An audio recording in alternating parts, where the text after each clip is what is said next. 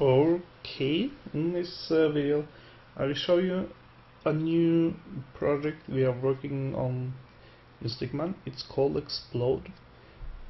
It's a game engine. So let's open up Stickman. I want to show you an example which I made so far.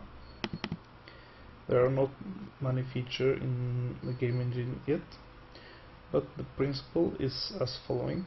We got a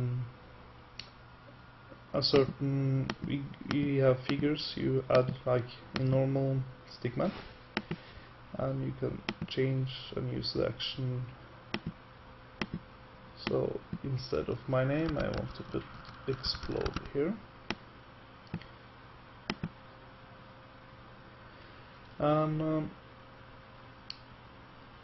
each figure, when you animate this in an animation, you do something like walking and jumping with the same figure, but in the game engine you have to have one figure for each action. And to make it easier to work with this, I built a checkbox so you can hide figures you don't need.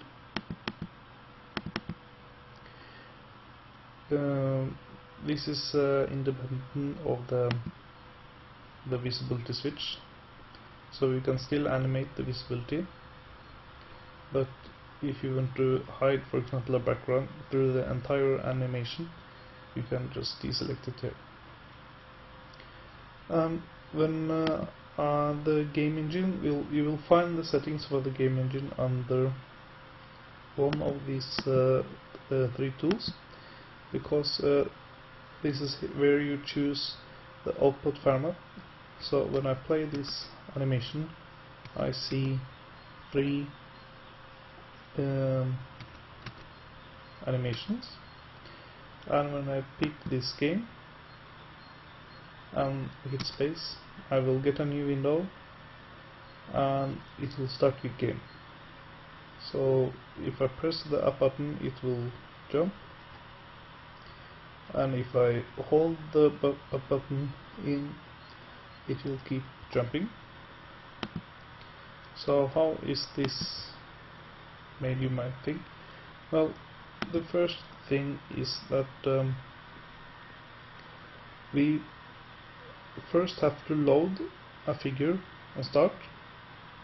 So then we need to have this load on start yes.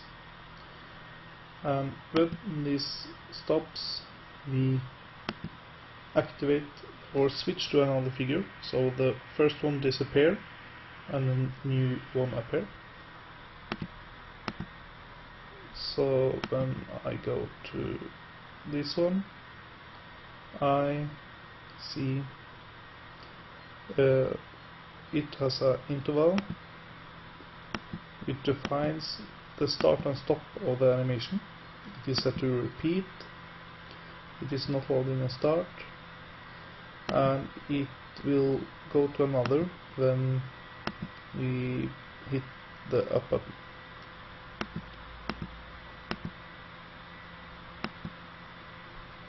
So when we are jumping, we have not repeating, and at the end we go back to the stand animation.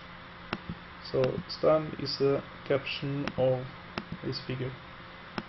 I will see if I can make this easier or something. This is just to make it work. But the result is that you are animating like in a normal animation, and you connect what the events in animation with another.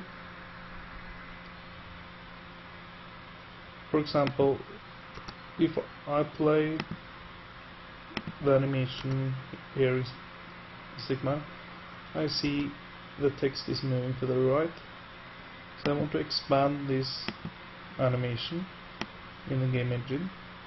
Okay, so it stops at 65 frames, so I go to one of these tools and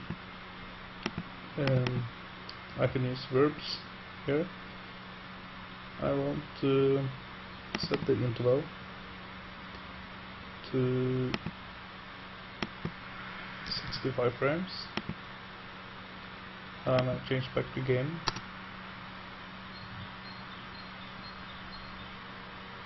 And now you see it goes through the whole animation before it continues. Okay, so this is the first demo of the Xplode, and tell me what you think about it. You can download the new release of Stickman 5.7 Alpha in the link in the description of this video, and please subscribe to the channel if you want to follow the development. Thanks.